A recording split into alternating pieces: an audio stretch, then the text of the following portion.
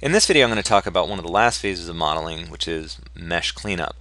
Now typically you can do this during UVing. You can also do it in line as you make things. You can go ahead and clean them up, and the more you model, the better your geometry will be in the end anyways. So you'll find problems, you'll see things as you go, and you'll get rid of them. But undoubtedly something is going to slip past, and this is just a way to catch those things. So during UVing you might notice, oh, I have an extra interior face in here that I want to delete and just get that out of there.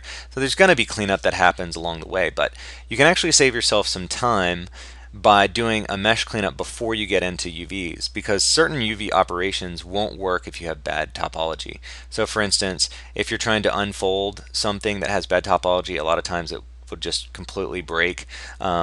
Sometimes if you're trying to do a prescale to the world and you have bad geometry, it won't know how to deal with it, and it'll just mess everything up. So you can save yourself some hassle and some time by doing a mesh cleanup ahead of time. So I'll just come into mesh cleanup here, and I'm just going to go ahead and reset these settings so we start straight from the default. So you have two different options here. You can either have Maya do it for you, or you can do it yourself. I'd recommend you do it yourself. Just let Maya make a selection for you and you clean up the problems. Number one, that will help you be a better modeler, because you'll see the problems that you have created and sort of start figuring out how to avoid creating those problems in the future. So you'll become a more efficient and better modeler by sort of being aware of the issues you're creating. Number two, Maya doesn't always necessarily fix things properly. Like it does right a lot of times, but it will mess things up sometimes. Just it won't know how to interpret something. It'll just try to fix it some way, and it will be wrong. So you can eliminate that by adding your own brain to the mix and fixing things the way they actually need to be fixed. So the scope, simple enough, either if you want to do it on a subset or to everything. And then I'll get into the two different things that it does. So it will either tessellate, which means basically triangulate any problem that it finds in this category, or it will remove the problems that it finds in this category. So I'll just go ahead and step through these. Four-sided faces are quads. That's good geometry. There's no particular reason to tessellate that. If you want to tessellate, you can only, or triangulate, you can go to mesh, triangulate basically at any point in time. You can also do that typically in a lot of exporters. You can do that as long as they're using Maya's triangulator. You're not going to have a problem. You could also just before you do an export, save it as a different scene and triangulate that one or something like that. So I'm not going to turn that on.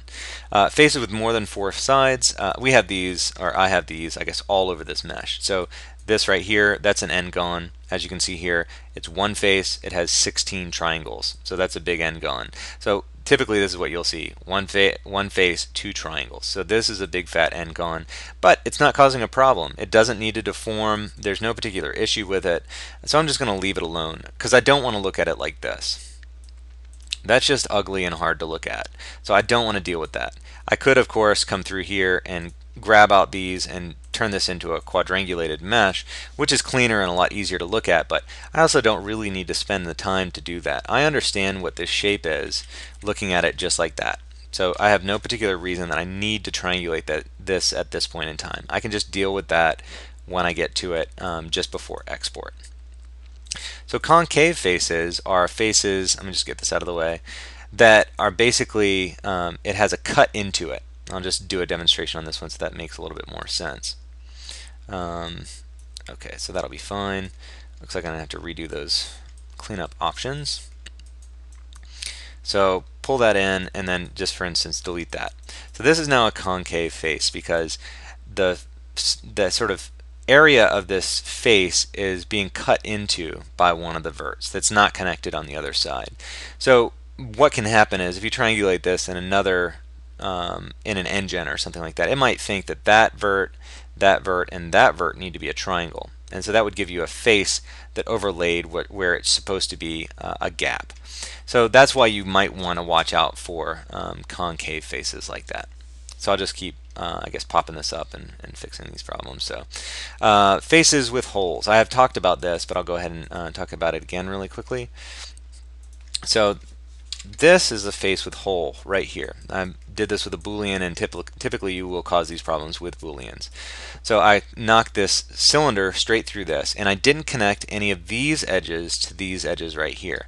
Now this would not be a face with hole if, for instance, I had this cut just one cut like this from that vert to that vert, and then I did that Boolean, it would be connected in two places, and it would be totally fine. Now, if you do want to fix this, and the reason you might want to fix this, I'll go ahead and say that first, is when this gets triangulated, it might try to triangulate this in a really weird way and end up covering this hole up. So, and in fact, you can simulate that just by doing an interactive split in Maya. So if I were to go from that edge to this one, and then press enter, it'll sort of fall apart. So you see it thinks the border edge goes up here and connects up there and comes back down. It's just like it's really confused. So the way you would actually fix this in Maya is select the face and do a triangulation, and then you'll end up with this totally happy but triangulated face. I could then go ahead and come through here and, for instance, grab all these edges, and I'm just going to use this paint selection so that I don't accidentally select through to the other side. And basically, if I just had any two of these edges not selected, and this is just going to be easier, just go ahead and select them and deselect them like that. So that's now not a face with a hole. It's totally fine. There's nothing wrong with this face. Maya's happy with it. Maya won't report any problem except for the fact that these are still n-gons. It's not a face with a hole anymore. But again, much like all the other ones that I've dealt with, it really doesn't matter because I'm going to be triangulating with Maya anyways, so I can leave that as a face with hole. It's not going to cause any problem whatsoever. But that's how you would fix a face with hole if you needed to. Okay, and non-planar faces. So as if you can't tell, I'm just going to leave all these off because I don't see any particular reason to triangulate at this point. So none of these are going to be on. I just want to explain what they all are. So I'm going to go ahead and create poly here. We'll just do it with one. Okay, so if I were to grab any one of these verts and, for instance, move it down, now I have a non-planar face. So basically, you see that there's no possible way that you can connect these 4 points using a flat object. So this is now being cut by an edge across here. And you can see that that's how Maya wants to do it, is it wants to make it sort of this hip feel like this. So in fact, it already sort of has been done. I'm just not seeing it. So if I just set this up to triangulate, now I can see that's exactly what Maya planned to do. The reason you need to be concerned about this is if you're not triangulating in Maya, if you can triangulate in the engine or something, then you could actually flip the triangle edge and simulate what another engine might do to this. So see how different that shape is? It became this valley instead of having that hip. So that's just based on how that's getting triangulated. Again, if you triangulate with Maya, what you see is what you get in terms of the form. You're going to get what it looks like it's going to be if you triangulate here. If you triangulate somewhere else, you know, you're up to whatever differences there may be between those two systems. So it could easily triangulate that way and create a problem on your mesh. So that's why you might want to be aware of that as well. Now these are the ones that I actually do want to do. So Lamina Faces, this is easy enough to explain, so I'll just explain it. Basically, it's two faces that are sitting directly on top of each other with all merged verts. So in other words, you have two faces represented, but you have only 4 edges, for instance. So this is a way that you can go ahead and just kill one of those faces so that you don't have doubled up geometry that would z-fight or any number of other problems. So we do want that on. Non-manifold geometry is another one here. Let me go ahead and this is easier to show with a demonstration, I think. Okay, I don't know how many times I'm going to fall for that problem there where I think the options are going to stay open but they don't. Alright, so non-manifold, if I were to grab this and do an extrusion on it and pull that up, that's non-manifold geometry. So it doesn't have any depth to it whatsoever. It's 3 faces sharing one common edge. This is non-manifold and bad geometry. If you wanted to create that, typically what you'd want to do is do something with depth. So if I just insert an edge loop like that, grab that face and do an extrusion on that, then I have good geometry. So you can see that's no interior faces or anything like that. So this is totally fine. Let me go back in here. Okay, so I do want that. I do want non-manifold geometry, and non-manifold geometry is what I just demonstrated. Non-manifold normal check means basically the normals are facing the common direction. So if I were to reverse this, for instance, see how this border edge gets put around here? It's not sharing verts now, or wouldn't be sharing verts around here, because the normal on this one faces in, and this one faces out, and this one faces out. So they're not aligned. So having this check turned on will find that sort of a problem if you have just reverse normals. Again, I would typically recommend you model with two-sided lighting turned off, and that will help you really easily find those sorts of things anyways and just fix them manually, even before you get to this cleanup phase. Okay, now let's see. Edges with zero length, in other words, an edge appears to be a vert, which obviously you don't want. Faces with zero geometry area, in other words, a face that is the size of a vert, which means basically it has no size whatsoever. So we'll get rid of those as well. This last one is just about UVs. Since we haven't started UVs, it's not an issue. It basically means there's no UVs or it's tiny, but we don't care about that.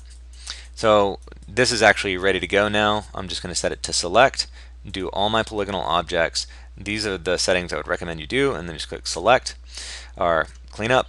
And this is what I end up with. It looks like I have one problem. So if I just press W, that will show me where the problem is. If you have a lot of problems, then you're going to have to sort of search through individually and find what you have as an issue.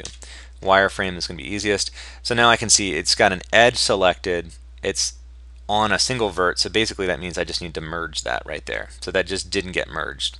So just merge, two become one, and that's it. So now I should be able to run cleanup again. And typically this is what you do with cleanup, is just keep running it until you don't have any problems. So click cleanup. This is what you should see, and this means you're done. You don't get a congratulations message or anything. All you get is result nothing, and nothing will be selected, and that means you have a clean object. So this is now actually ready to go and get started doing UVs.